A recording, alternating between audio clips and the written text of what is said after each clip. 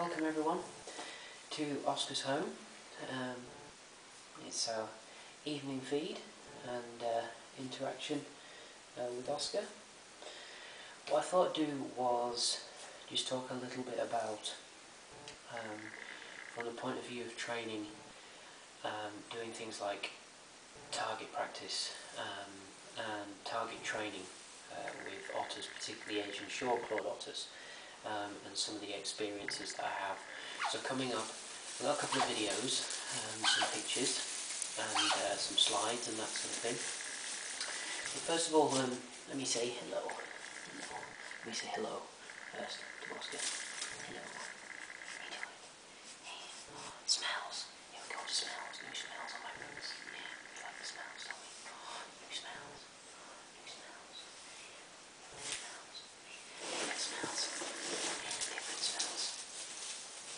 So while he checks that out, let me just say that obviously target training is something that can be really beneficial from the point of training the otters to go to certain places for inspections, to aid in veterinary inspections, all sorts of things like this, in crate training, in weight training.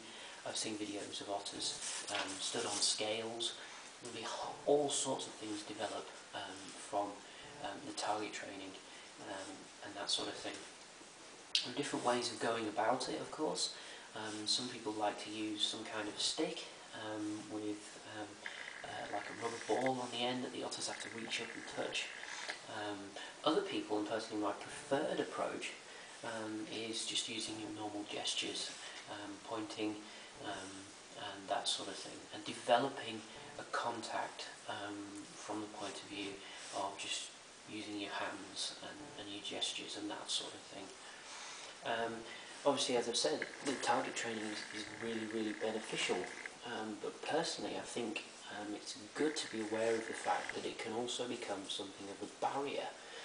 I think if you just think for a second, it can actually become a barrier in the sense that keepers and animals sort of get locked in that set routine and those set rules of how it should be done, rather than trying to break down those barriers and interact as normal as possible without those sort of things, without the sticks, and really just use your gestures and your hands and that sort of thing. Of course, you have to bear in mind, and I'm not oblivious to the fact that sometimes if you're dealing with let's say wild otters, or otters that haven't had a lot of contact, or bigger otters where there is a bigger danger of being bitten, obviously the bigger the jaws, the bigger the bite, I accept all of that. But where possible, and particularly with Asian short claws, this can apply.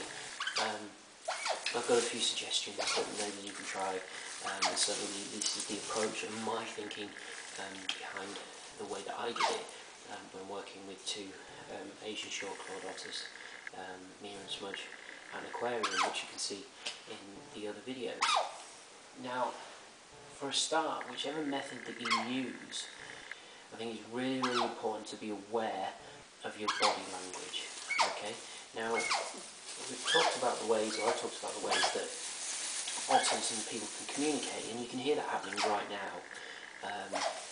Vocal sounds are incredibly important. Okay, he knows that there's something going on because I'm talking to you, but normally we would use vocal sounds. Okay, he doesn't speak English and I don't speak Otter, but we can communicate in the sense that we can understand the tones, and there is a definite ability for them to, here we go, we want to play right now, to understand those tones and pick up the way that you're thinking and your approach to the situation. I hesitate to use the word feeling, because obviously when we get into that sort of realm, the feelings and, let's say, emotions are very different with otters, but nevertheless you can still communicate. So from that point of view, it can be used as a good bridge. Yes, it can. You're just eating chicks again. Yes, we're eating chicks. Yeah, you're eating chicks. I get cheek ups in the face. Yeah, cheek ups in the face. So from that point of view, when you're target training, whichever way that you use it, you use what we call a bridge. Now some people again use a whistle. With a whistle it can be a pretty indiscriminate sound. It's not real. It doesn't communicate anything to the animal, if whenever you speak to them, communicating, they can pick that up. I know that he's happy, he's inquisitive by the sound that he's making, and equally they can tell the way that you're feeling by the way that you talk to them. Higher tones or more soothing tones come across a lot better. So whistling, again, you can kind of get lost behind that, I think. You can become something that doesn't really help in the end. Of course, you have some kind of reward for what you're doing as well. So the otter touches the ball, they get a whistle, they get a reward to let them know that they've done it. Now that's not to say, and I've always thought, it's better to use your own voice, to build a relationship between the animal and the keeper to recognise when it's done well by using a good. There's a great video at the moment from Potter Park Zoo, which I think is great, where that is actually being used, and that's certainly the approach that I took. It's good, they can understand that, it's a bridge, it's a repetitive sound. So again, the approach I would take is do away with the whistle, go with the sound. They can recognise it. If I say to him kiss, he knows what that means, so they can remember that. Now, getting into the sort of the touch training, the reason that I personally think it's better to try and go with and build up the use of pointing, going to a place, a repetitive place, a place they either know they get fed or that sort of thing, or inspected, and really start small. Now remember, this is a long process, it's not going to yield instant results, and also remember back to when I said that when otters are approaching situations, it can take them up to their 4th time of repeating that process for them to really get a handle on it. But start small. Now one of the methods that I designed, and it wasn't by accident that I actually did this, is developing, and you'll see this come up in a second, is take, for example, a big log and place it somewhere where the surface is uneven, really so that it tips towards you as the keeper. Okay, get the otters to go onto it, and then start feeding whatever it is, your mealworms or your tidbits that you're going to feed them, and do it in such a way that they have to stand up fully, but they also have to reach for it. Now of course, the platform is going to rock slightly, so extend your hand, they can place their paws on your hand. Now obviously you've got to be prepared for the first few times there might be a little bit of an offence caused by this, but eventually they'll learn to use your hand as a place to hold while they receive their food. It becomes useful. Okay, it becomes useful to them. And I think this is the key point. It's starting off, because let's face it, in the end, when it comes to an examination, they're going to have to be touched. You're going to have to make contact with them.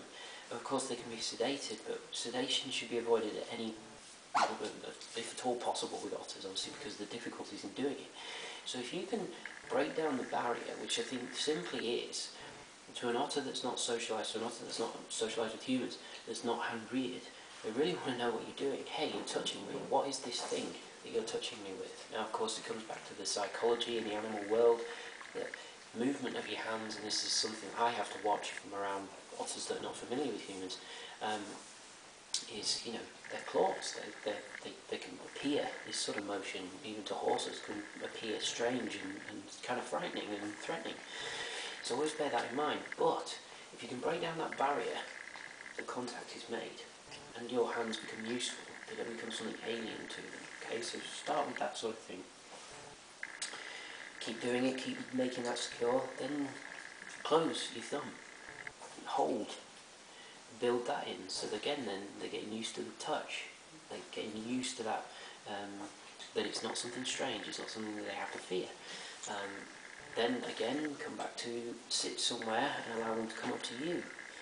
Build this interaction so that just like you would with a cat and a dog, it wouldn't be something unusual, so it's not something that they're scared of. So the platform idea is I think, and you'll see in a moment, quite a good place to start. So build your platform so that it rocks slightly forward, they stand on it, and they have to use your hand to rest, because the platform's going to rock, it's going to be unstable, and then give them their food. You generally have to keep them in your pocket or something like that to be able to do this, but that's not by accident. So try that, and it'll actually break down the barriers. Now what was interesting was over the time of working with Mia and Smudge, from them going from just seeing this as a source of food, pulling at trousers and that sort of thing, by the end, and you'll see this video in a second, now I understand with the signals that I get from him that this was going to go further, and you'll see what I mean in just a second. Because of course, remember, body language is very, very important to any animal. As humans, we've kind of lost the use. Hello, I'm talking again. Kiss. That's another good thing with otters, and you'll see a video in a second again, is, again, they are creatures that do like that contact. Nose contact is a way of making friends. They do that naturally, and if you encourage them, they'll do that, and it's another good way of building up a bond with them. Just kneel down and come up, touch your nose, they will. They like that sort of thing. But body language is incredibly important, really important to animals. As humans, we've lost that kind of use of it because of our developed language. Now, when I say that otters can read you like a book, that is true. Lots of animals read you like a book, horses, dogs, anything like that. Be very aware of your body language and your movements. What? I'm speaking, talking too much. Sleepy.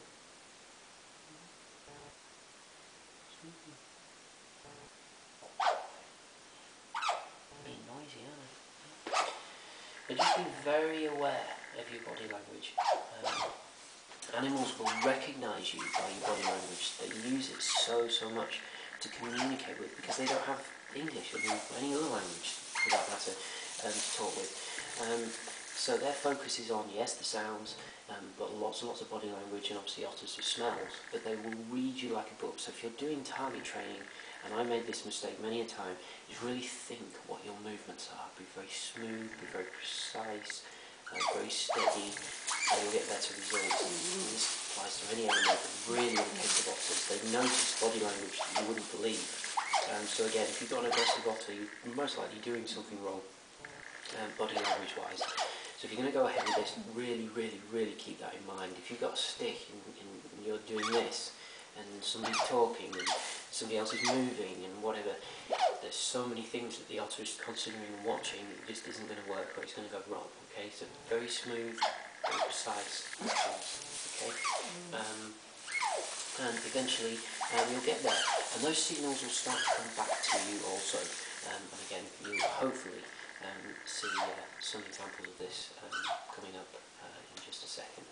Okay, so hope you enjoy the rest of the video. Thank you very much for watching. Any questions? Please leave a comment or send me a message. Okay.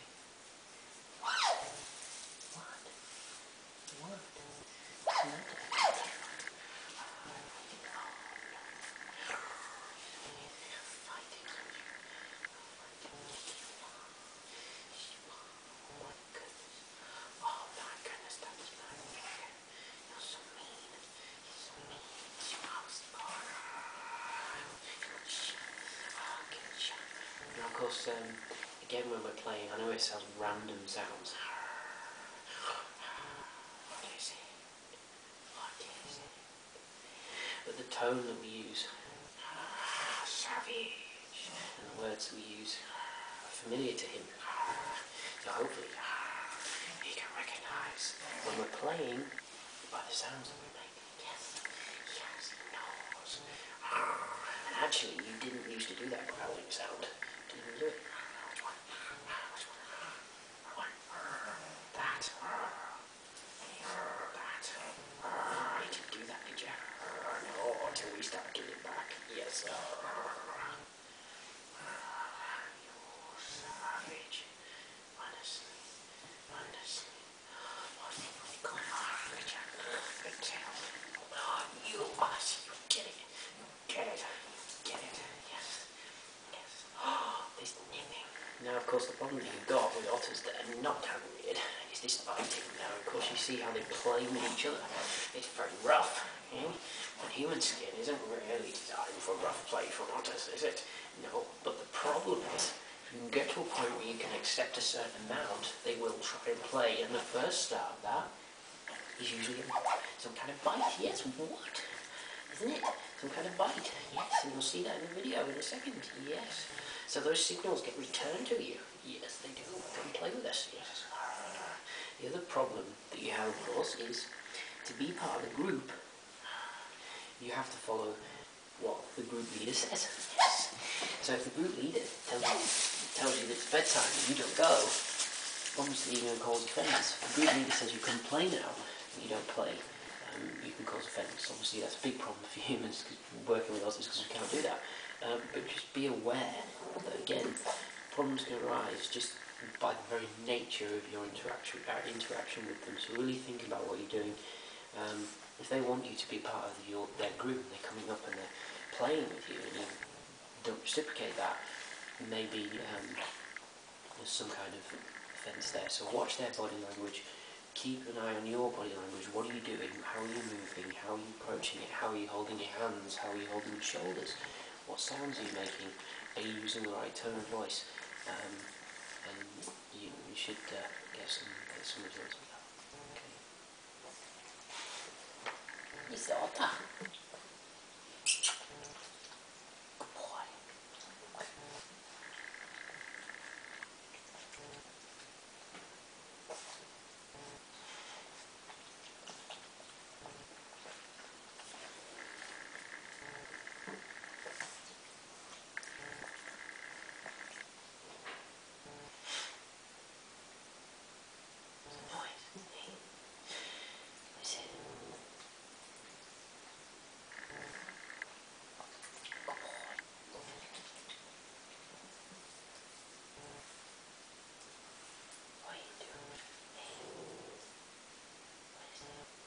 Mr. Rabbit, isn't it? Rabbit. Wait. Good boy.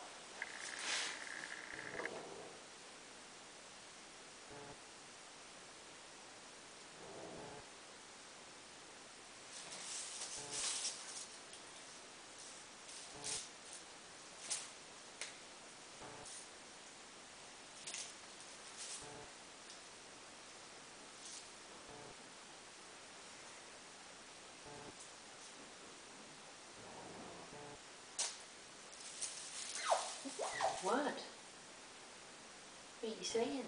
Hey? What are you saying? Sit down. What? What? Hmm? Let's go. Let's go. Let's go. Hmm? Hmm?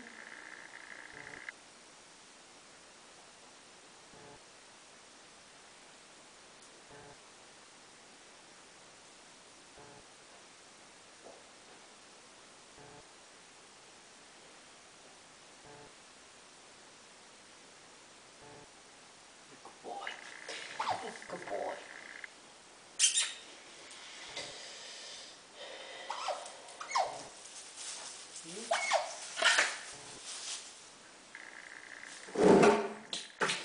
Change your water then. That's you pushing your water dish, isn't it? So this is the contact that I mentioned. Let them come up and touch your nose with theirs. It's a great way to build a bond with them. If you can't do that initially, then you can always just touch with your finger. It's a great way for them to obviously smell you, recognise you, and it builds a very, very strong bond with an otter. Now as a start point, if you're working with otters that have had little contact, for example Mia and Smudge were only the contact that they had was when they were fed, and they were even fed when they were cleaned out. So this builds up a lot of problems, the classic problems of them biting at your ankles. So what I wanted to do was to differentiate for them initially when we had food on us and when we didn't. So that's where the red cup came in and the white glove, just to give that clear indication that we could be something other than a source of food. So when we were feeding, we wore that. And we took them over to, as you can see, a couple of stations. Now this is the station that I said was kind of unbalanced, so it rocked forward when they were using it, when they were stood on it. Now this is where the development came from, of them having to use my hand to balance themselves. We also use these stations to get them to go there on particular occasions. As you can see, it was initially takes them a bit of time to get hold of this, but once they do grasp it, they know that they get fed at a certain place, or you can point to it and they will run there. And as you can see, you can feed them. You can have a number of these stations around the enclosure, and they do learn them pretty quick. Once they've got the general idea of point to that station and go to it, and then they get some kind of reward. Obviously, you want to differentiate between a feed station and another station, sort of an inspection station. Now, don't forget that otters really are very, very good at playing you at your own game, so don't think for a second that they're not thinking about it and they're not analysing you and playing a game with you. As you can see from this footage here, if they think they're going to get food, or to try and encourage you to give them food, they'll go to those stations. So always bear that in mind, that sometimes they can force the issue, and make sure they're not governing your behaviour, as they're very, very good at doing. Now again, this is the start point of just encouraging them to allow us to touch their food. Now balance whatever tidbit that you're giving them away from them, so they need your hand as a support. It's a start point at least. Again, more of the same. Now one of the things that I thought of was to give them an idea of what it feels like, or how when they bite you, is initially go back and touch them. Kind of in a way of saying, if it's not okay with you, it's not okay with me either. So it really worked. It reminded them that in the same way that when they did it to us, we could do it back to them. Here we go, we see the development again of them allowing us to touch their paws. And as I said, the focus with this really was to try and just break down those barriers and get them used to us touching them. This wasn't something strange. It doesn't happen quickly, it's a slow process, but it can lead to some amazing things once they get comfortable around you. This is me doing a talk with them, and they felt quite comfortable to come up and do this sort of thing. Now remember, again, they're very good at analysing you, very good at analysing your body language. I think maybe on some occasions I should have been a bit more subtle with my body language, but this was something that we learned as we went along. They also got to figure out which pocket the food was in. Again, that shows you how well they think about things. They don't miss a trick. So eventually they would just come up and try and take the food straight out of my pocket. So again, if anybody thinks that otters aren't intelligent, that's a good example of something else that they're able to figure out and problem solve very, very easily. So again, this just kept developing. They would hold for longer, get them comfortable around you, then start to touch. One of the difficult parts is getting a hold of their paws, getting them comfortable with that, holding it for longer each time. Again, just getting them comfortable around you generally, in movements. And then finally, as I say, being able to actually hold and keep lengthening the time that you hold. And then your hands can become something quite useful for them. You see with the cage training, they're not afraid of your hands, and they don't see it as something that's strange. Now here's an important point to also consider throughout all the work you do with the otters. It's something that Lesley Wright mentioned to me a long time ago. And this was about otters having difficulty with people because of our height and our size, and also associating body parts with the parts that they consider you to be human. They have a difficulty connecting all the parts. So, for example, if you walk into an otter's enclosure, let's see what that looks like to an otter. Okay, so we're going to illustrate that. So you walk in, you're speaking, you're doing what you would normally do as a human, but just imagine how it feels to an otter. You're speaking away, you're talking, okay? And of course Oscar has to inspect the camera, why not, of course. But just imagine, just see it from his perspective. Just see what he sees, okay? So he's down there. All he can see are your boots, but he can hear you talking. You can hear the communication part of it. Just wipe that lens, there we go. That's great, hopefully you can still see. He still hears the sounds, but all he sees are well, in this case, my boots. I changed my boots. But just imagine that for a second. If you were an otter within their group, there wouldn't be any issue with you being above him, psychologically, literally above him. Now think of it in the human world. In places of authority, a court, the judge will sit higher. So, in some situations, to get into the group, to get into their mindset, lower down, go lower down, sit down on the floor, let them come up to you. If you've got issues with them biting, and I'll speak more about that, or nipping, just close your fists, just sit with them, let them, you know, interact with you, let them find you out, let them smell you. You'll find often that once they've kind of thought they've figured you out, they'll probably leave you alone, and again they'll go back to they'll ignore you. But just really think about that, think about their perspective. Now the other issue that can arise with that, we talk about detail, they will remember what you wear. So again, we try not to change our clothes too often that we used to come in here, obviously to retain the smells. The smells are very important. But also think about what you've just seen. Now, if you're starting to work with otters that haven't had so much interaction, you may find that you bite at your ankles. That's a common thing that happens. Now, of course, people often then will wear some kind of protection, wellies, usually. Otters don't forget. So if they've seen wellies and associated that with some kind of control, or let's say some kind of oppression on their part, they will not forget wellies.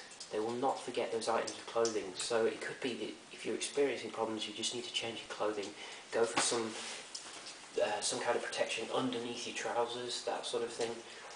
You may find a massive breakthrough, but they really do not forget. So wellies, it can become a big issue. Now the interesting thing is watching their body language. This is them playing. Pay real close attention to what they're doing and how they interact with each other, because eventually they will start to see you as part of their group and look to you in the same way.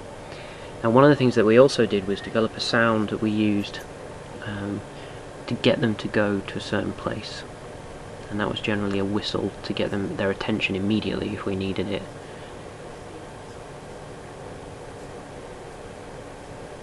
And also listen to the sounds that they're making, the high squeaking sounds.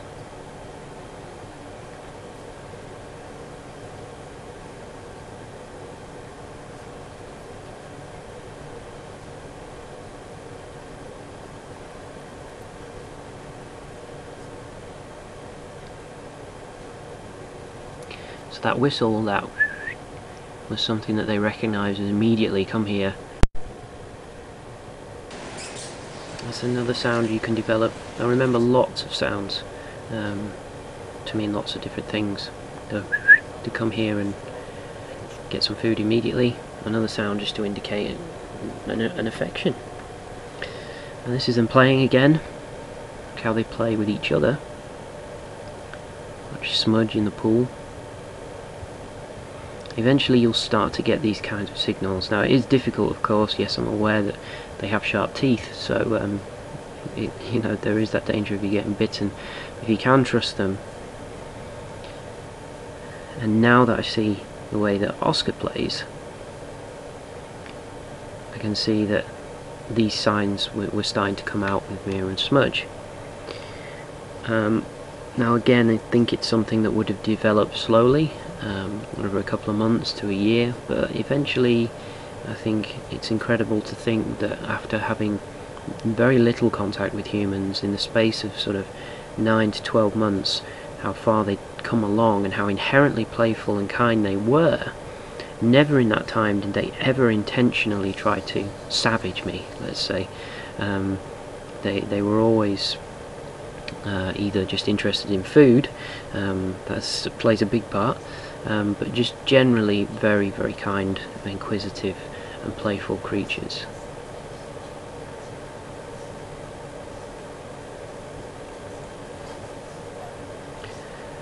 So that's the way that we've seen the way that Smudge would try and play with Mia in the water. She would do the same thing to me.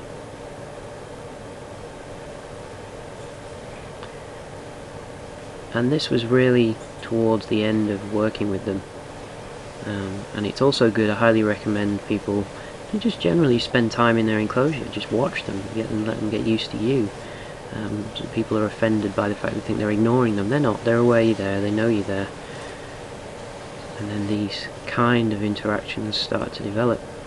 And she's Smudge, she's of course group leader, she instigates the play. And just be with them, watch them. And you can learn a lot just by watching animals.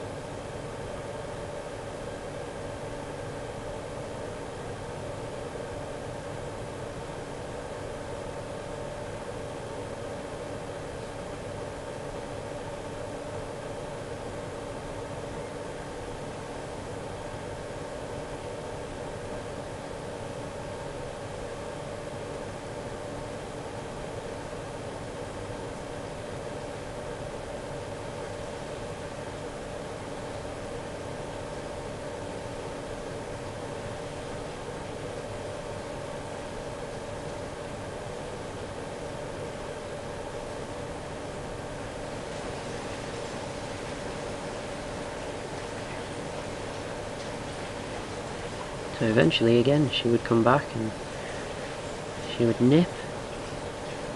Say nip, just really gentle. You always, it's difficult, you're always aware that they could potentially bite, but it was a great start point to actually see this starting to come out. This kind of behaviour and interaction.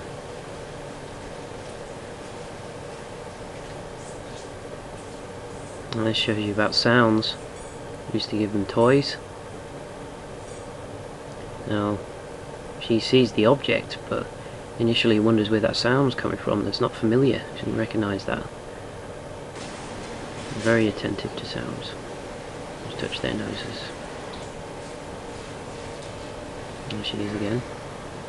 And she would play like this more and more. The same way.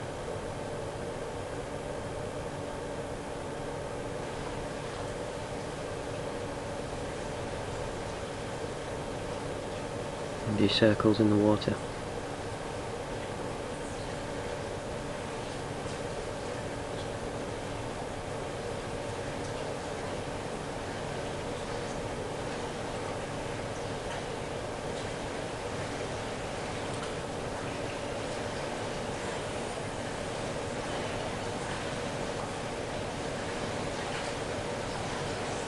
Again, just a development of seeing that we're about more than just food.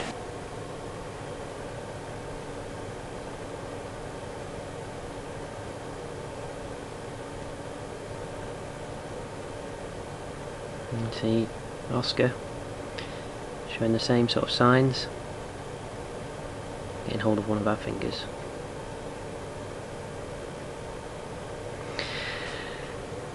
This shows them again how playful they are. They do like to play tug.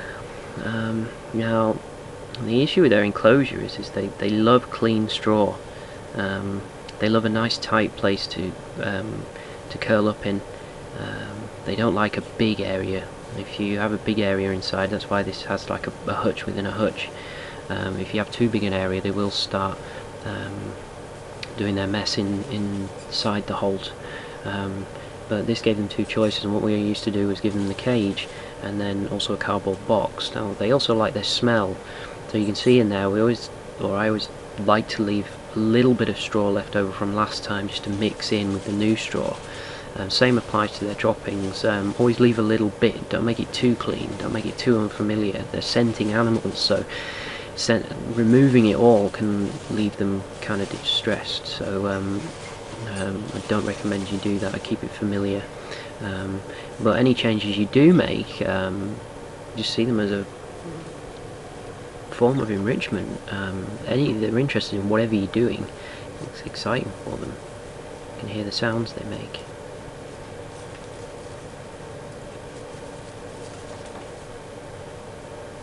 They're great inspectors, great adventurers.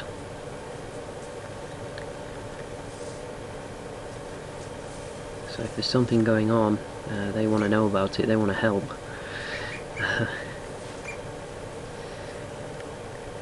So generally what I'm saying is that never be afraid just to go in and out of the enclosure, do small jobs, and as you can see, something like as simple as changing their bed can provide them with hours of fun. This is Smudge doing a rearranging, sort of scenting behaviour. Just get clumps of new straw and bring it out of the hole and then scent it. There she goes.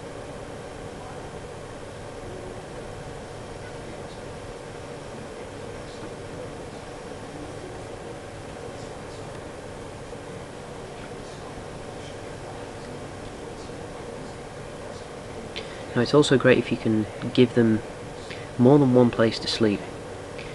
For your otters, again, I think it's something that if you take the time to notice, if they are forced to sleep in one place, it can cause them some annoyance and they'll be thinking about this.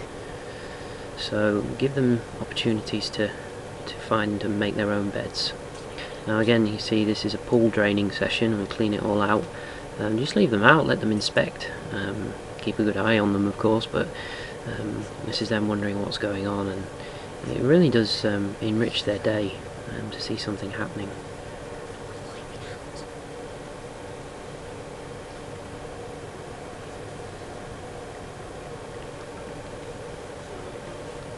And be in the pool and wondering what's going on. And again, you get an indication from the sounds they make.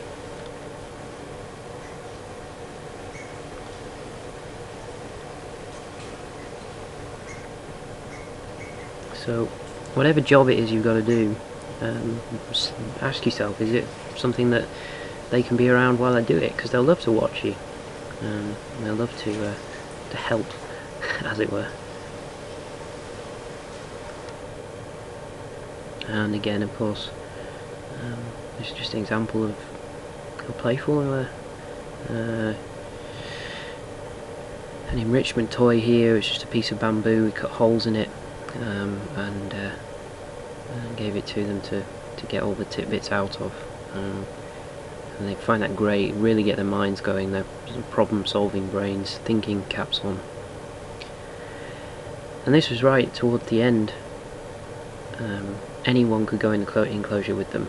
You can just see my niece knelt off to the right there, but it was amazing to actually accomplish this, that someone could go in, sit down, I could tell them what to do, and they could feed them and interact with them, and they'd come up and get on their knee if they could, and generally just be the friendly creatures that they are, and people could see them like that. A fantastic experience.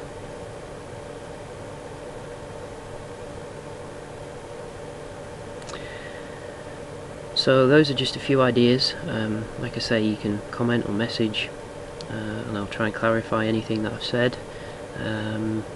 But like I say, just remember the detail. Really think about everything that you're doing around them.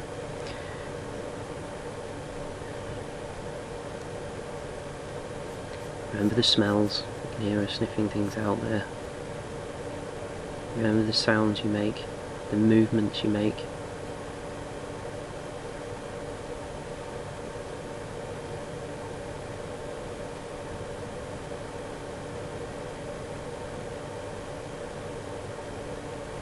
That's really good that she starts squeaking by itself. She started rumbling and that sort of thing then. And watch how they react. And just remember, they don't miss a trick.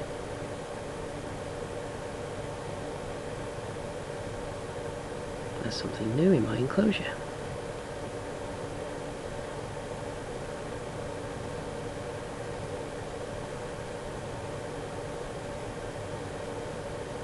Thanks for watching.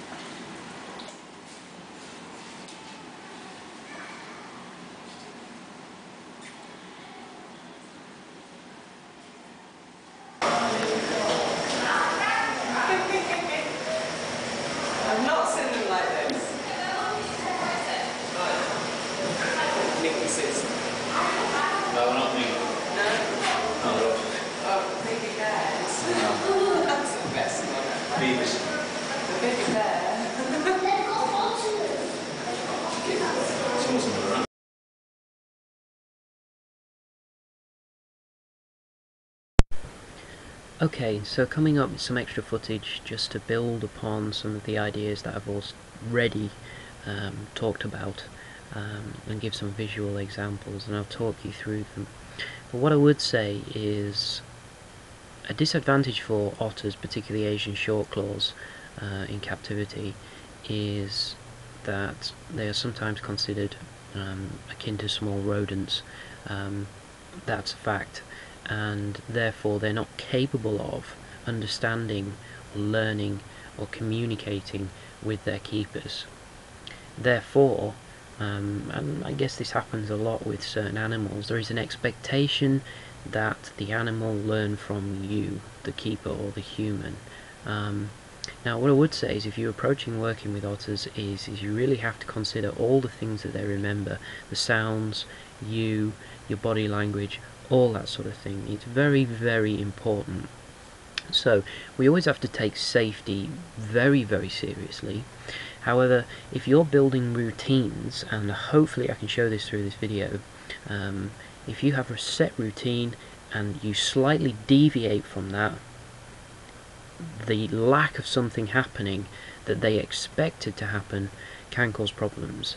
So the routine itself can become a problem. So it's a delicate balance between allowing them to understand you, learn your body language, and you being clear and consistent so that they know that, because they will recognize you and they will understand you.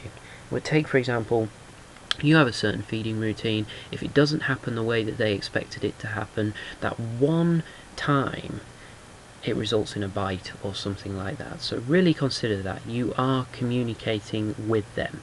They are capable of that. If we're doing it any other way, I really struggle to see the point of it. So take that into account. Maybe there's something with the routine that's making them angry, and we'll look at all of these things through this extra footage. Okay, so first up, I'll give you an example of some of the classic biting behaviour that happens, and this is really going back to the point that I made before. The otters are very, very good at forcing things, forcing you to feed them. Now this is through biting, through the sounds that they make, and this is obviously a timed feed, so they know there's an expectation there. They're wanting their food. You are, to begin with, a source of food.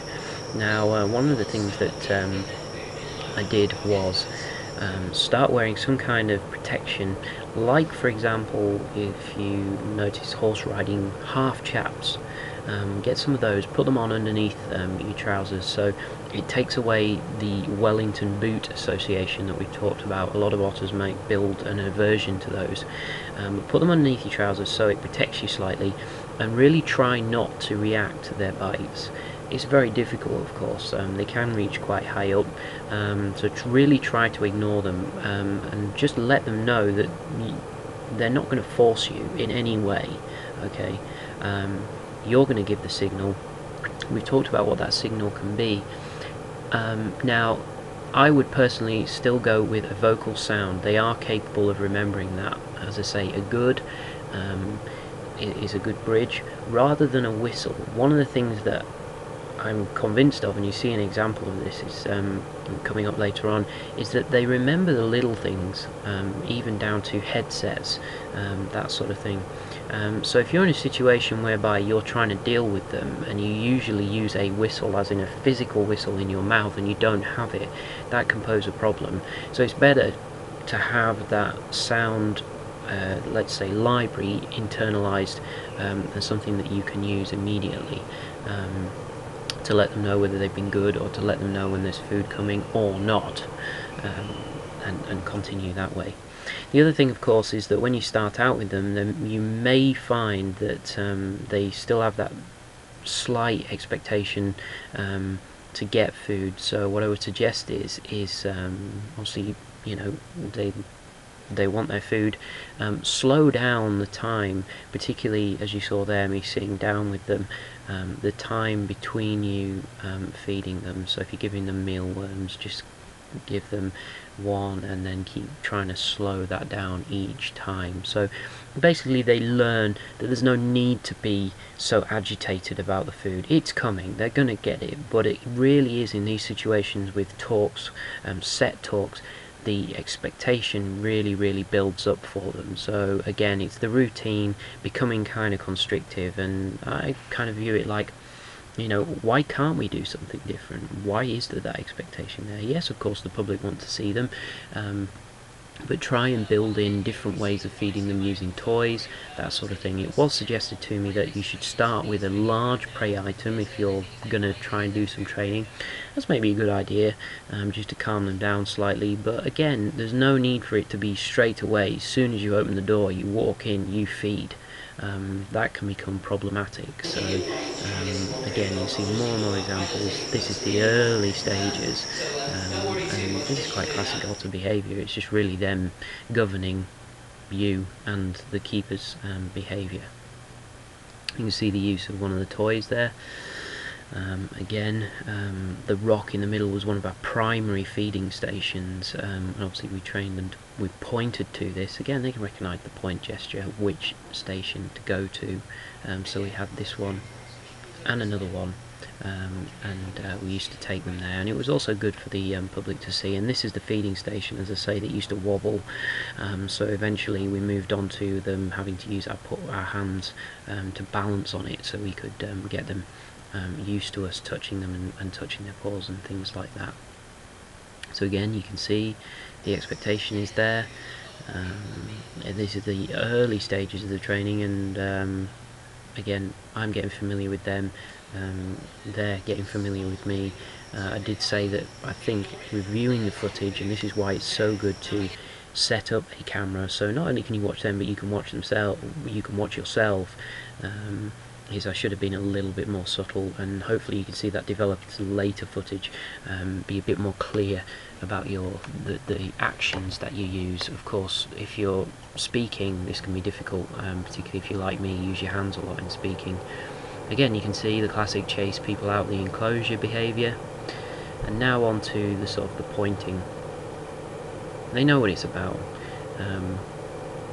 You can also obviously couple that with the whistle. That means feed. Again, so all of these things really try and enforce that they don't get fed until that that sound comes. That is the feeding signal. Okay, so they're not getting fed unless they hear that.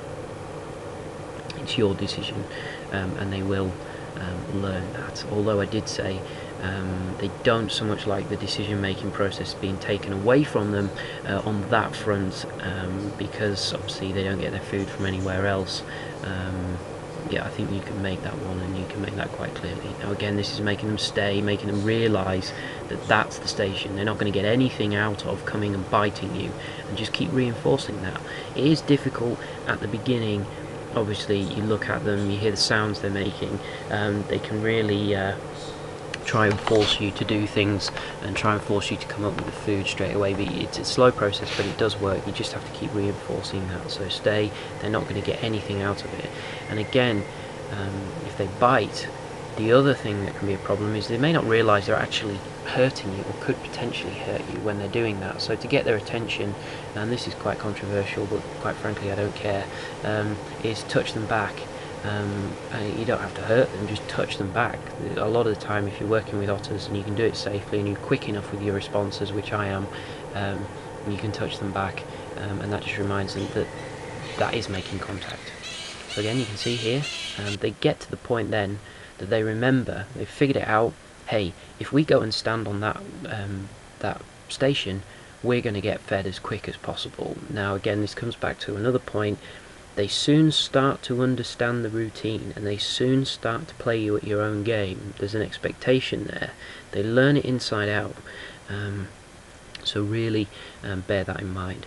And once they've figured that out, that that's the feeding station, you can start to surprise them. Again, you can start to let them know that it's not always about feeding. That's not what we go into the enclosure for. We need to go into the enclosure to clean, obviously. And then you can get to the stage where they're just happy for you to be around, and this does quite quickly happen. They stop seeing you as just as a source of food. So here we go again, the large prey item, and surprise them, change things about. Remember, sometimes it's the routine itself that can cause problems. And again, I think getting them to think, see it as a form of enrichment. As long as you're very clear in what you're doing with them, there isn't a problem.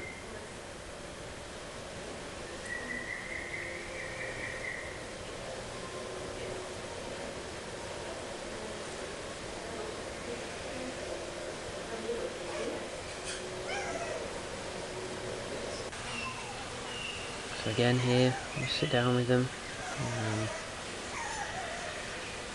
Really, to be honest, they are just at first interested in the food, and you can see there's an expectation there from Smudge that she should be getting fed there. So again, touch back, look, oh, actually we're going to go and stand on that station because we might get food there. So again, you can really see how they understand and how they play you. Now this is interesting. Very clear recognition. Don't underestimate the body language that they understand. You can see that clearly there. They're able to recognise signals and figure things out. And what I used to spend a lot of time doing, again, and this comes back to the point of, if they're biting you, you just have to ignore them. I used to just go in and clean the enclosure, put a headset on. If you're talking to people outside the enclosure, why can't you talk to people from inside the enclosure? There's no difference. And in fact, it helps. See it as a form of enrichment. That's exactly what it is. And while you're in there, if you have some kind of tidbit on you, like mealworms, and I used to carry the mealworms around in my pocket, I don't care what anyone says about that, to be honest, it used to work, it was handy, give them a mealworm and then walk off. It's giving that indication to them that, hang on a second, he just fed us but we didn't bite. Okay, now some of you might say, well, again, you're causing frustration, you're causing friction. I think what it's actually just enforcing is that you feed them on a clear signal, and that signal is whatever you choose it to be it a or a point or a particular station. That's what it's about, and they will remember that. So go ahead, just go into the enclosure. At first you may face problems, but the key is persevere. Stop them from doing it. Now here you can see I've started a talk. There's people at the enclosure. Now watch their reaction. Now this in itself can become a problem. Hang on, he's talking. You've seen obviously the examples with Oscar, that he found it unusual that I was talking. These guys here remember the headset. I start talking, they immediately associate that with a timed feed. So again, help going into the enclosure, cleaning, doing this sort of thing, can start to break the associations and the attachment to a routine. Here we go, Mia, even resorting back to biting. He's talking. Is it a timed feed? And that's what they're thinking. They're associating all of these things. So by you going into the enclosure and just cleaning up and doing all of these things can stop the bad behaviour, or help to at least. Here we go, Mia's gone onto a feeding station. Maybe if I go there, he'll feed me. Smudge has decided to come up and onto the hole there and start making some sounds. But see Mia, she's sat over there, she's waiting. It isn't a feed, you know that, but they think it is. And there goes Smudge. So you can see this quite clearly, how clever they are at understanding these routines and building attachments to them. And all I'm doing is talking. Why can't you go into the enclosure, put the headset on and talk to people from inside the enclosure? There's no reason really, is there? And you can see them again. They'll come up. Oh, go and stand on the other station. Maybe he'll feed us if we stand there.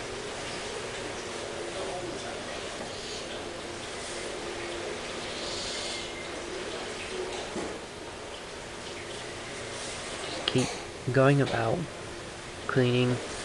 You're not feeding, that's not what it's about at all, and soon you'll start to break those associations, but really persevere.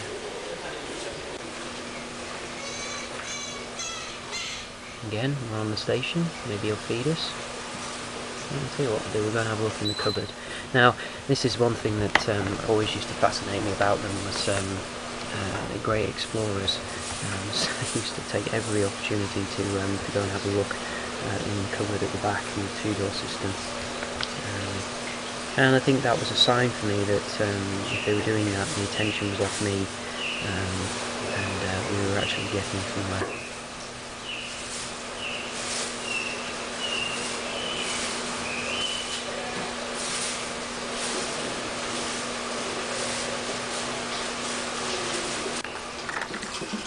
So here we go. We'll look at what they're up to. Investigating. It's always good for them. Let them explore. There's no harm in that as long as they can't get out. Have a look. See if there's some food inside there.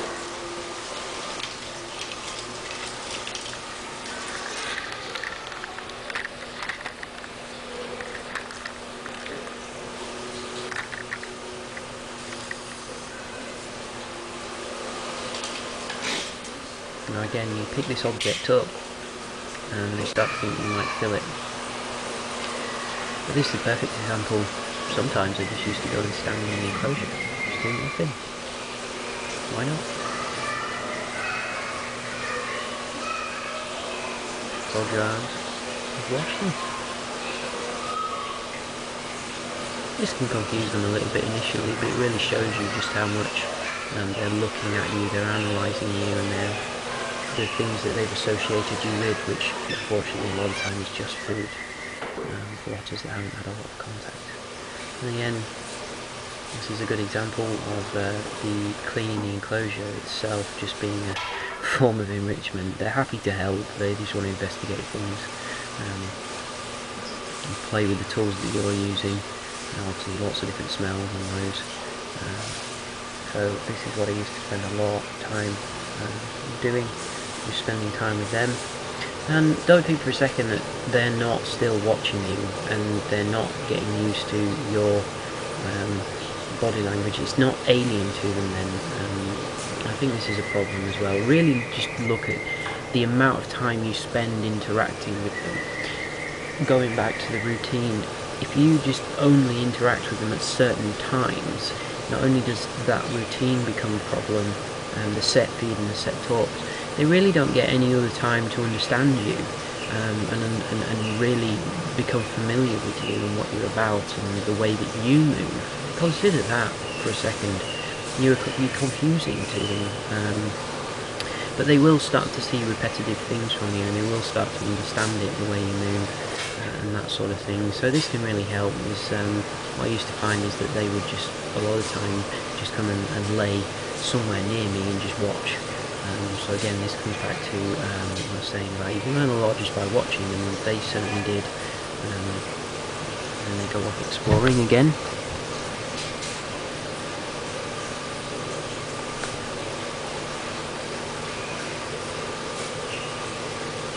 And then they come back. And you just sort of stand there and watch.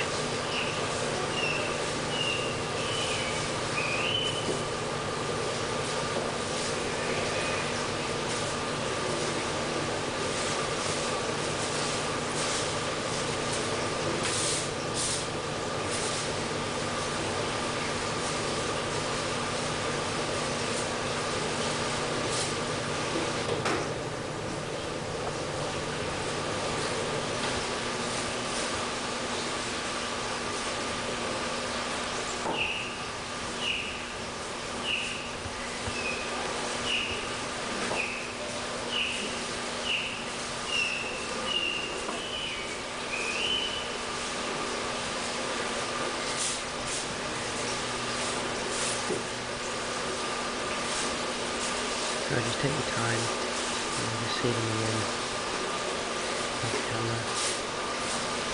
I'm coming into camera now.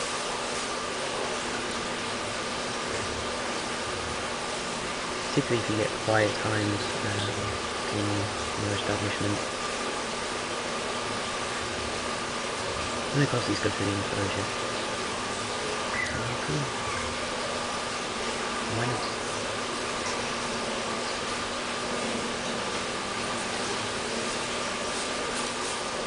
Here's their reaction.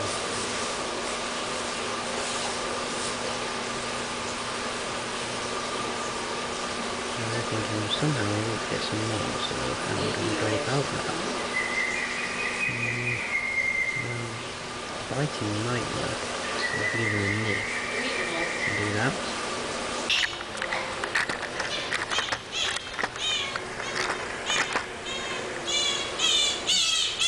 So here again we're back to what would normally be a set feed. Now they're sat on the station, they're expecting me to go straight to them. Oh dear, it didn't quite work out like that. So again, this is just enforcing the feed on that station. And this is something that if you have members of staff, you can all agree on a sort of base routine so that everyone can participate and establish certain things. So that becomes your feeding station. If anybody else wants to deviate from that and have more contact with them, then that's fine. But the members of staff that don't, you can still feed quite easily. And they obviously use the same signal as important usually, and they can also then go into the enclosure and then go into the feeding time. But you have a sort of a base routine that everyone can stick to.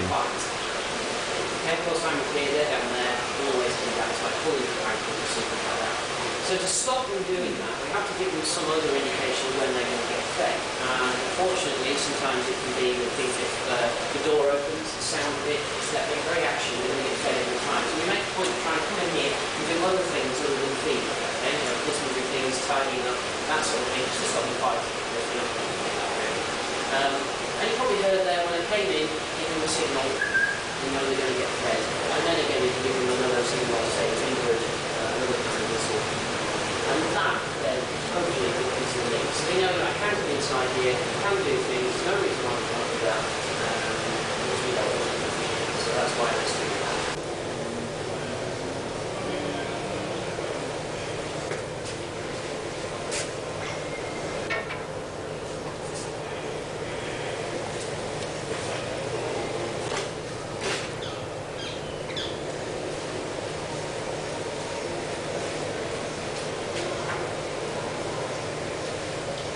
Now, this again is going to be a set talk.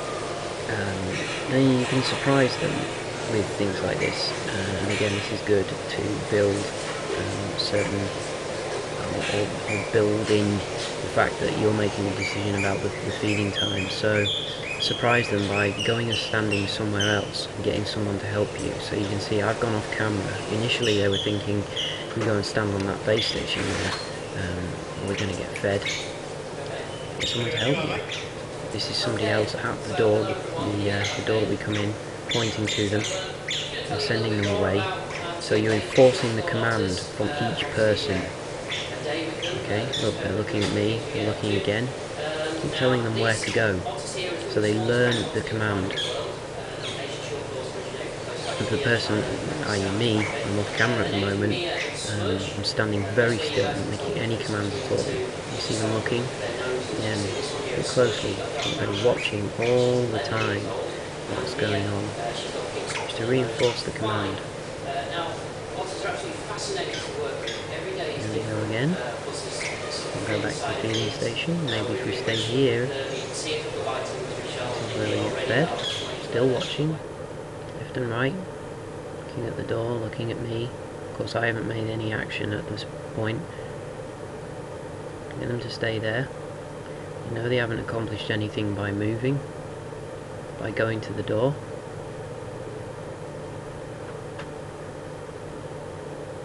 You can also obviously at this point start talking, but the talking doesn't necessarily mean feeding either. Remember that, enforce that. Just because you're talking doesn't mean feeding. Maybe we'll try moving again, slightly. You can see them watching and thinking all the time. Don't ever underestimate that.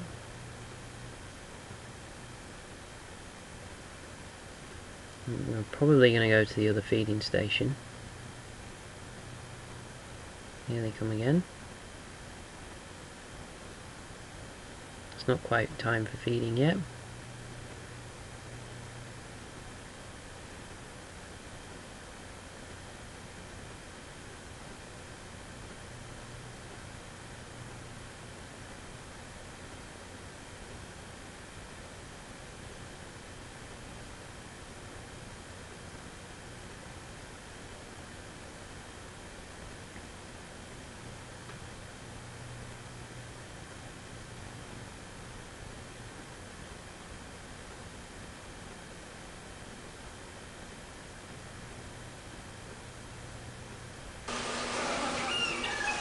So again, back to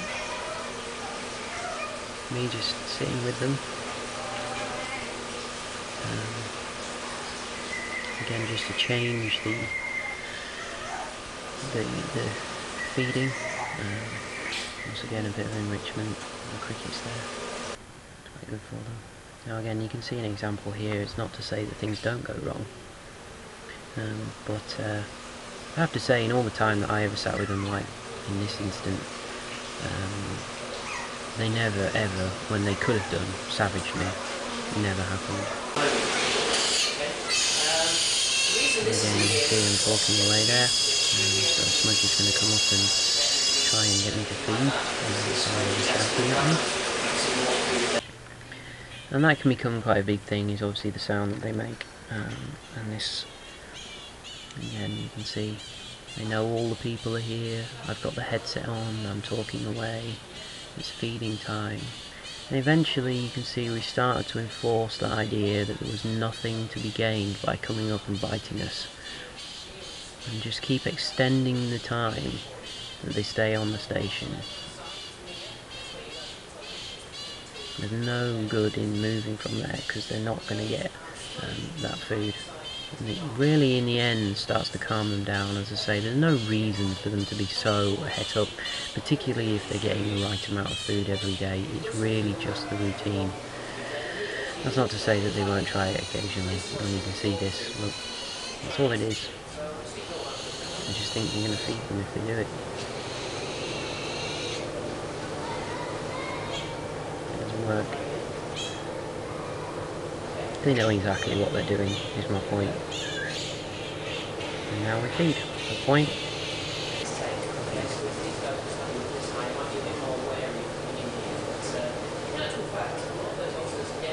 Again.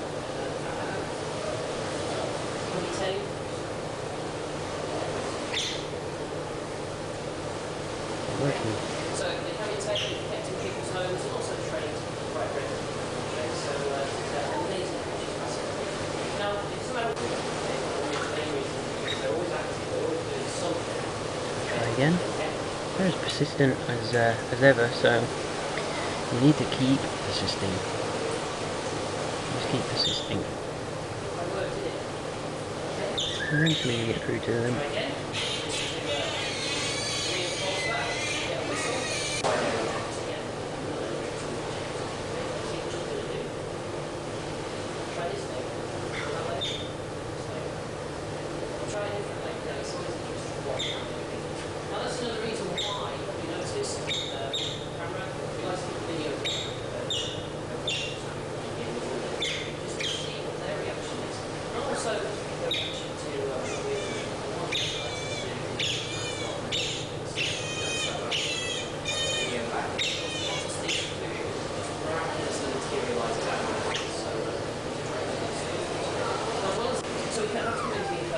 Again, come off the station to try and get me to food. I'm going to stop biting now because there's nothing to be gained from biting. Try again, back to the station. Now, one of the ways that we can try and make food interesting for them, because the danger is, again, just ignore that. So it's to make them interesting, you just go there, you can come in and I can just give them a shit, and give them a shit, it's really entertaining. So one of the things we can do to quite confuse here is use something like this. What we do, take So you get there eventually. And again, the feeding times could be any time during the day. It really is just a scenario, and the feed itself, the people, the headset, the talking, that makes that anticipation grow. And that's all it is. It's just about the situation that you're in causing these problems. But they know it's feeding time, so they resort to biting and get their food quicker.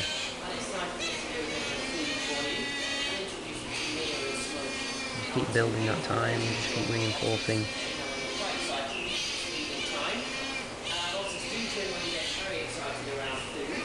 You can see how clever they are here. They're going to stop the biting, but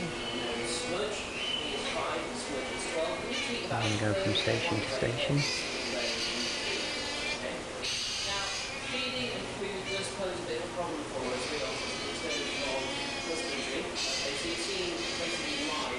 But really all the point is to stop and break that association between biting and getting food. Obviously the accidents can happen with the biting, so we really need to break that association.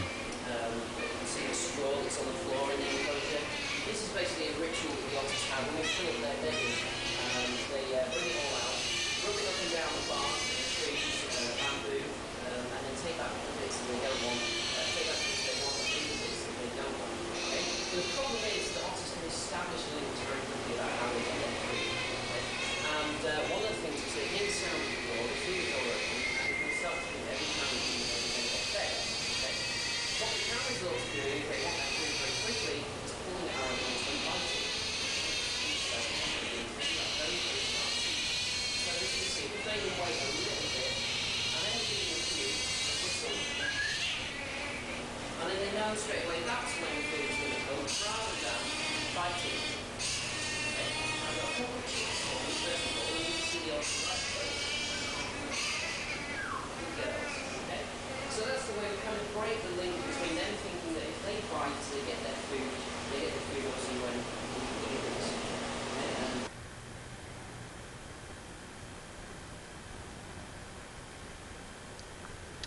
So again, just another example of working on lengthening the time between the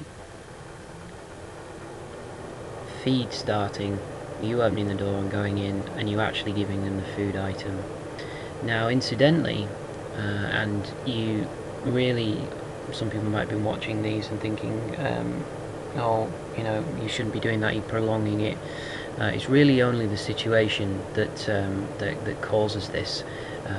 If you don't believe that, then if it's okay with your institution, your establishment, then change the feeding times. And some of these were actually feeding times that I staged and made extra to help with the training, to vary things. So if you have 2 feeds a day that are advertised, obviously it's difficult, you need to try and stick to those. Add in extra ones, move them, change the times, make people aware at the beginning of the day that the times have changed, and then obviously contrast that with going in first thing in the morning and seeing what their reaction is. It really is just the scenario, it's seeing the people, it's seeing the headset, it's seeing you talking that causes this. So as long as they're getting the right amount of food, they're not as hungry as they sound. It's just, again, the anticipation and the expectation that starts to build up. If they know the right amount of food is coming over the course of the time, you lessen that anticipation. It's really about getting them to a plateau where they know food is coming. If you're working with otters that haven't had the right amount of food, and this does happen a lot, and the right amount of food, by that what I mean is not just the weight but also the type. If otters are deficient in something, they know it, and if they're not getting the right spectrum of diet and they're deficient in something, it can make them angry. They know they need something because they can't get it, they can't forage for it, they need it from you. So also consider that as a very, very important point. Are they getting the right diet? If so, yes. Initially, you may need to bulk the food up quite a lot, and it may seem like they're gorging themselves on the amount of food that's coming, but that's only because it's been slim in the past. Once they get to a point where they know the food is coming, they're gonna get it each day, you get off that sort of anticipation and so much excitement. And you can see with that footage there, it's a prime example. They've stopped biting, they've stayed on the station, they know they're not going to get anything out of biting, it's not going to accomplish anything, and you've broken a very, very big thing, a big reaction and behaviour there. Again, I use these sort of things that I made for them. This is a very simple piece of bamboo. You can seal each end, and bamboo is great because it has compartments in it, so you can drill holes in it. One end you obviously can keep airtight, so that sort of acts like a bit of a bob, so it won't sink fully. You can make one obviously sink if you want. but these ones just used to bob and float around in the water, so you can use these as feeding tools as well. But each time, to let them know the food is coming, remember, they will recognise the object itself. I have been advised before, and it's quite a good idea really, is you can also use a box. Physically take a box in, close the lid as a signal of feeding time over. It's the same thing, they'll pick it up, they'll remember it, but with that thing again, it's just association with an object. If the object isn't there, if you move that object, then they obviously know there's no food coming. Same as the red cup, the white glove, but again we just try to boil it down to a sound and a station and a point. Again, this is just some footage from the past. It's feeding time. They're expecting it to go in a certain way. They're just not doing that, just not playing the game. And there they go. Stay on the station there. And then point where you want them to go.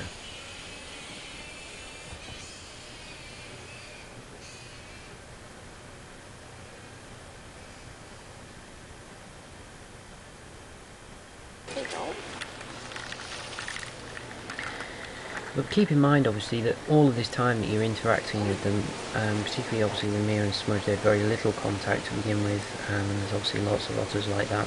They're really preliminary steps, but at the same time they're remembering your body language, they're remembering you, they're getting used to you as much as you are getting used to working with them. And once these things are established, like no biting, the signals, that sort of thing, and you see here you can just move on to other sort of general interaction with them. They're really not interested in savaging you. You can see here I've just brought in a different object to start the talk with, and they've stood on the station there. Prolong the time. They know they're not going to get anything out of coming and biting you. Again, I go back to the shame of it is that we as humans tend to look at it through our paradigm. Biting is obviously, wow, if somebody's bitten me, it means aggression, it means all those different things, it denotes an anger. You know, yes, you could come off badly if an otter bites you, and particularly with larger otters, I'm completely and utterly aware of that. But a lot of the time these bites aren't meant the way you think they're meant. They're really just a means to an end. To the otters, and I think obviously you can see that with this here. If they accomplish something by it, they'll continue with that. And again, you can see they know that the food is in that pocket. So bear that in mind as well. Once you've established one thing, you move on to the next thing. You know, are they getting used to which pocket the food is in? Because they will. And again, then you can start to call them, and this is really building that idea that with a whistle and a point they go to a certain place, and this will eventually obviously move on to things like box training and station training for inspections. But I think the advantage is it's all built in, it's recognisable, it doesn't require a whistle, physical plastic whistle in your mouth to do, it doesn't require the ball and stick method, which obviously again is something that other people use, but I think it's a very sort of unpersonal element, and there's so many things happening with that. You've got the object itself, you've got it moving around. If you don't use it properly and clearly, it can cause more confusion than it solves. And then finally, obviously towards the end, you can see once they've got off that plateau of being so excited about food, you just start interacting with them on a sort of a more general level, and they become less concerned, I should think is the right word, about where their food is coming from. And once you've established these things, then as you've seen in the other video, the play starts to come out. They start to understand your movements. You're not alien to them, and therefore you can develop those other kind of cues with them. Now that's not to say on top of all of this that one thing is, again, I come back to otters read you like a book. If you have members of staff that are scared of them, it's really not a good idea to let them in. Otters do play on that, and I think they do find it kind of funny to take the Michael, as it were. So if someone is scared, you really shouldn't be working with them. You've got to be confident, you've got to be clear. And if they see that you're scared and you show any signs of nervousness, they will play on that. General principle of animals, really. They pick up on nervousness.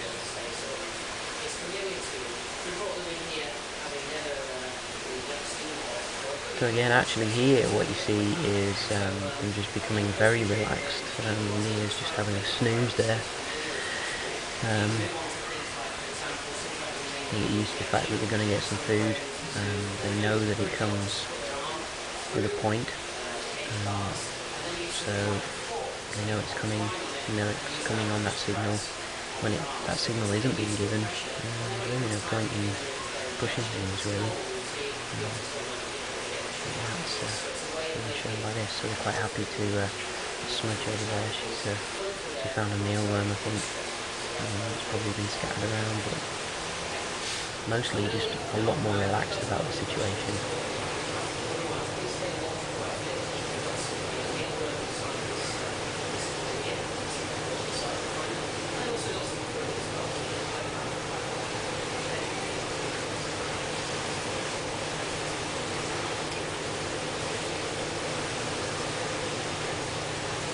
And again, that's just another thing to consider, is obviously physically showing them that you've got no food in your hands. Sometimes I think, again, at one point they can think that food develops out of thin air. So keep that in mind. You can see here, sitting down with them again, but I think this is Mia. One of the things that can be advantageous is if you have two otters, consider that they do compete for food. And therefore it can be good to split them up, and you'll see a different reaction from each one, and more willingness to get into the training and that sort of thing. You can also see there, again, a controversial point, if people disagree with this, because at the end of the day you are alien to them, and one of the things that animals have particular difficulty with, I believe, is your hands. They really don't understand the human concept of touch or touching. But at the end of the day, at some point, they are going to have to be touched. So if the first time you touch them is at a stressful event like being caught or being inspected, it's more about they don't understand what's going on with your hands. So if you can really sort of enforce into them that there is no danger from your hands, there's nothing to be scared of, it really will go a long way. If you don't agree with that, that's fine. But I look at it that if I was training a horse and I take it to a show and it's the first time I show them a fence, they're not going to understand it and they're going to be scared of it. So you need to build these things in, and you can get there eventually. Obviously you'll have a certain amount of bureaucracy within your establishment, I have no doubt about that whatsoever, but the fact of the matter is at some point they're going to have to be touched, and if you can avoid going to, or if you can avoid that being stressful, and you can avoid things like euthanasia, then I think it's a good point to try it.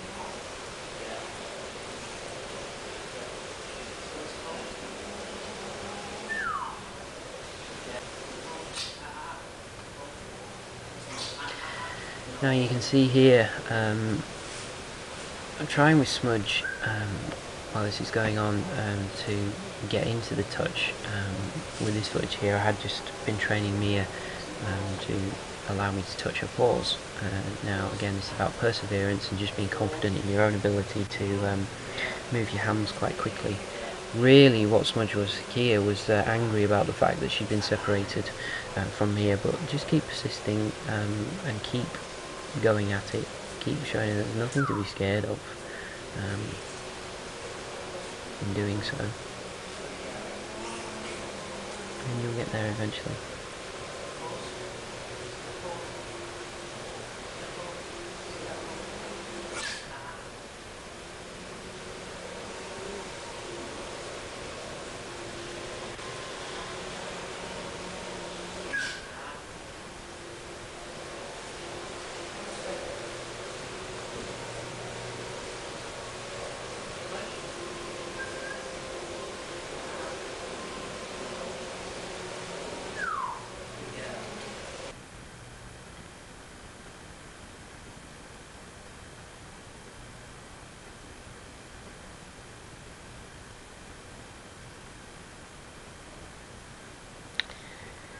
The other thing, of course, to remember is that, like with Smudge, she was 12 years old when we started trying to do this. So she's had an entire life of none of this contact that you have to get through. Which is a shame, but just by persevering you can accomplish a lot.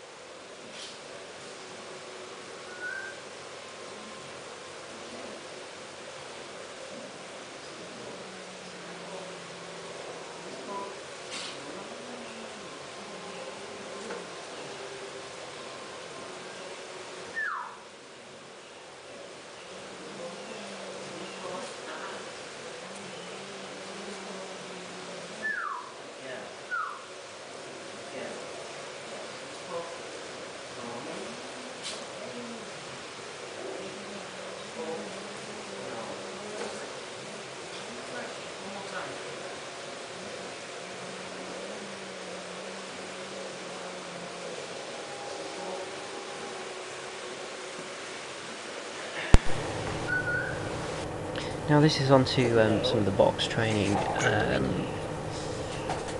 This was again one of the first times that they'd ever seen a box, other than when they were caught to bring them here. Again, you can see new objects. This shows with otters. They open the door and they might be expecting feed or something like that, but here we have a new object for them to inspect. Now again, one of the things that I really thought about was, this is obviously an alien thing to them. Otters in general obviously don't like being cooped up and that decision-making ability being taken away from them. The other thing I thought was, what do they think about the box? What do they see from their perspective?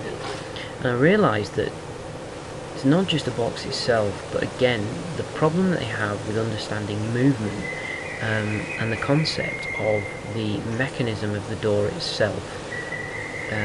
It was really something quite strange. You can see that they look at it every single time.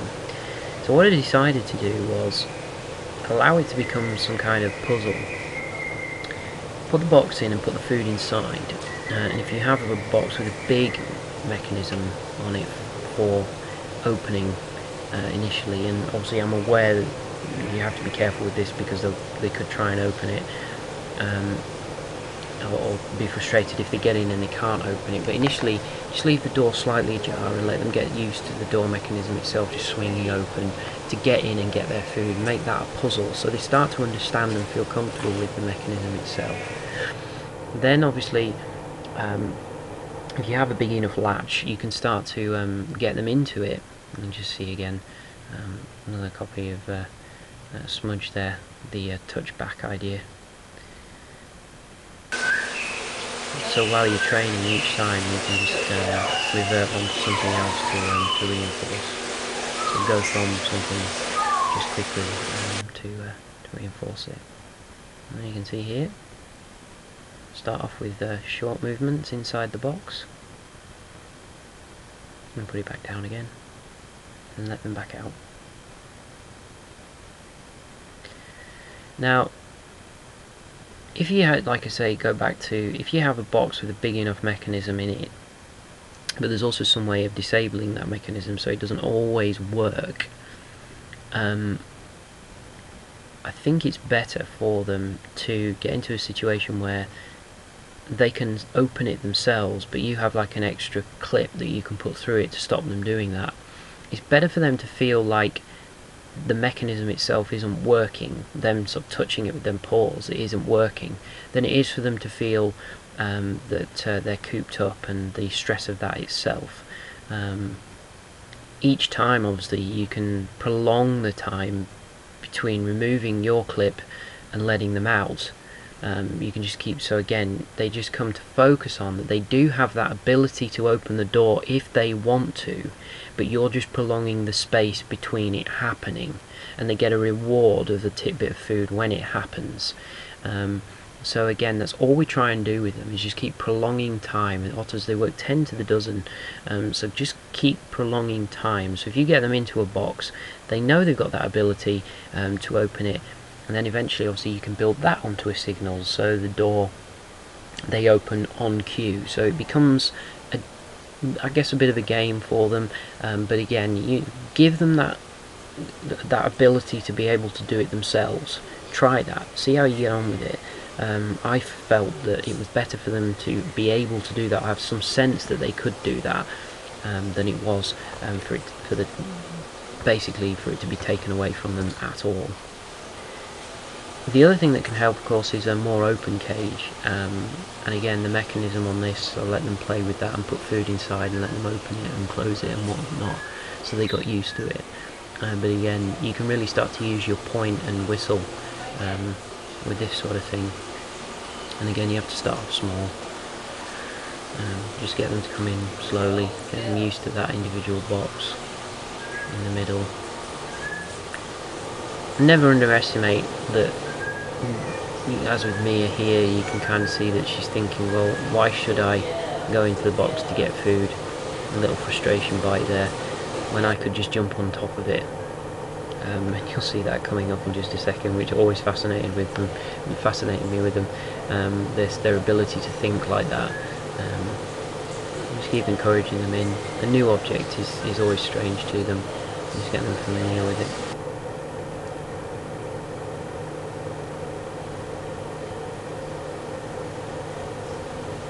Keep working towards the end of the box, and you can start to close the door with them inside. If you have it on a bit of string at one end, and you can do that quite easily.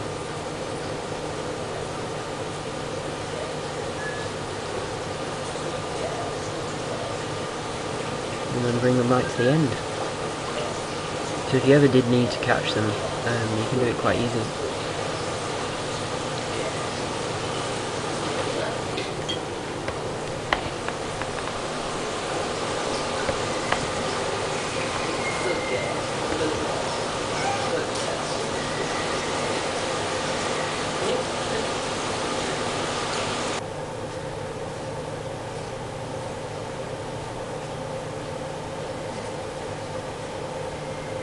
And again here you just see me interacting with them, not always about food.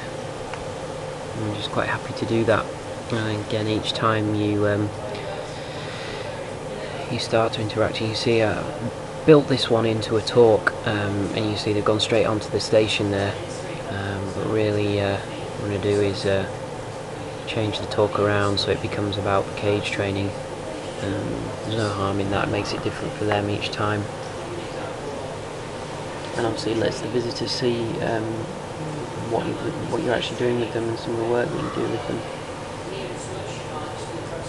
So here this time we've just got the door fully open. And immediately you go straight in. Apart from Mia, of course, who thinks it might be best just to go and look in the cupboard. Well, the key point is, if you're noticing with this, is they're not trying to bite. That association has gone.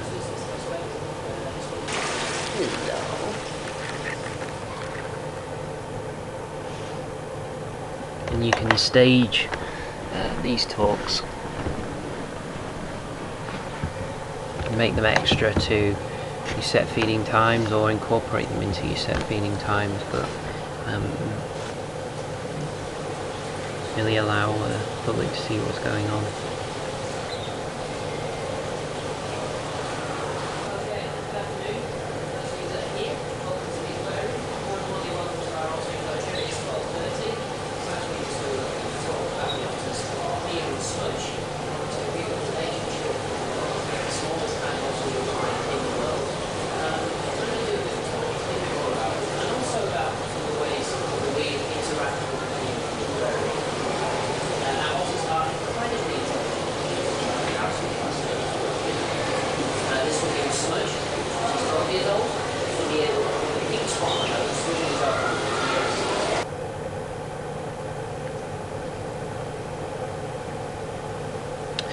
Again, feed them by the door. This is Mia. Why don't I just jump on top of the box? That's easier. So they really get used to that door mechanism. Really doesn't become anything strange.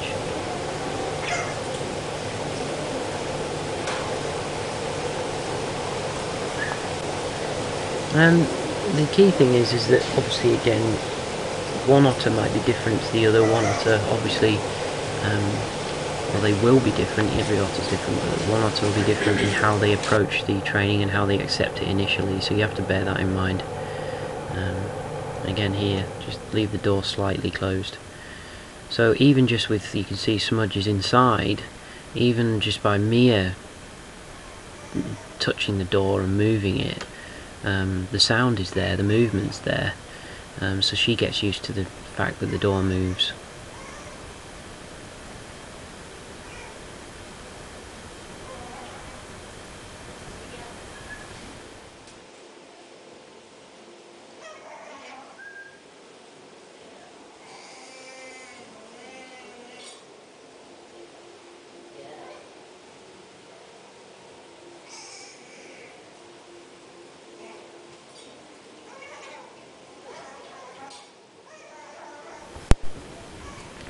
And then again, you can just keep reinforcing it.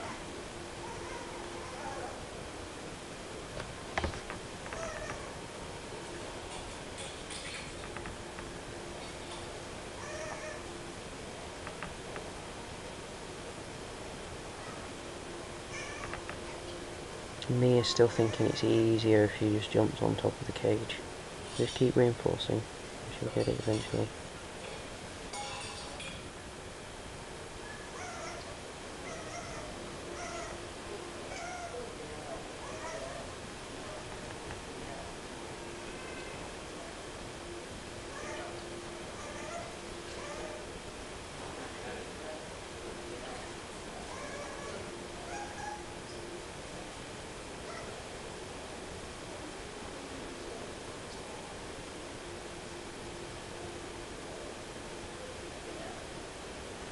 And there you go, until she's fully comfortable with it.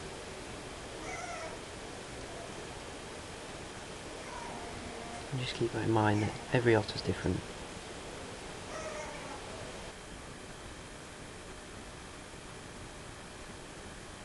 Again, we're going to move the door mechanism.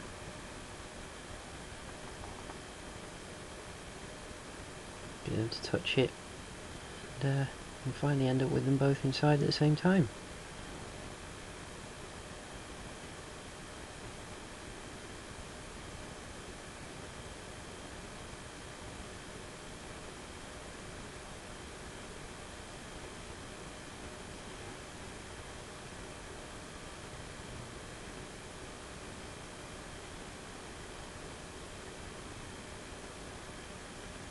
And then of course once they've got it fully, it's just about time and perseverance and keep enforcing, and they'll understand it.